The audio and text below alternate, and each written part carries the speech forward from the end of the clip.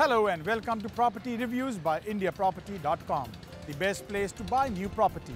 In this segment, we will explore Royal Heights, which is situated in Jhakarkatti GT Road. The project is placed at a distance of less than 1 kilometer from both the railway station and the bus stand.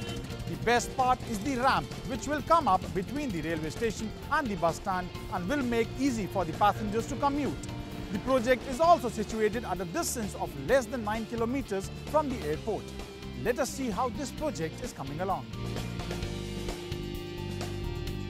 Royal Heights is coming up on a total area of close to 2,705 square yards. It will have a single tower having S plus 8 floors. There will be a total of 43 BHK flats, and the area of the flats will vary from 1,500 to 1,700 square feet. The builder is offering these flats at a base price of Rs 5,000 for a square feet and plans to give possession by October 2016. The best part about Royal Heights is the fact that it is very closely situated to the local markets.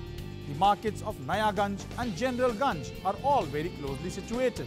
It also has hospitals like Krishna Hospital. Schools like DPS and Jaipuria are located at a very close distance.